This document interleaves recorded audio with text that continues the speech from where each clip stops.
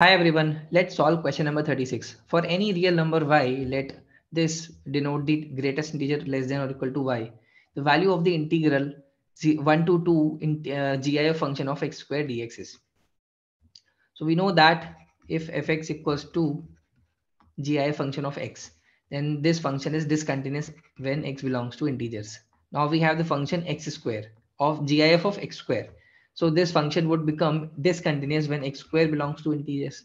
So x square would be becoming integers in the range 1 to 2 when x equals to root 2 and x equals to root 3.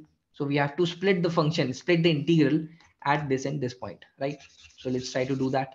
So our integral would become 1 to root 2 plus this split would become just like this 1 to root 2 plus root 2 to root 3 plus root 3 to 2 dx.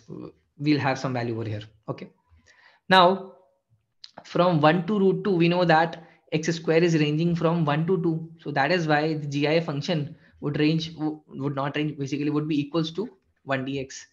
Similarly, from root 2 to root 3, x square is ranging from 2 to 3. So basically GIF function would be equals to 2 dx. And similarly from root 3 to root 2, this would be 3 dx, right? So now this is a very standard integral. We'll be getting 1 times root 2 minus 1 plus 2 times root 3 minus root 2 plus 3 times root 3 2 minus root 3, right?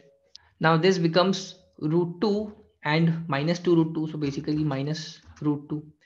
This is minus 1 and we have plus 6 over here. So minus 5, sorry, plus 5.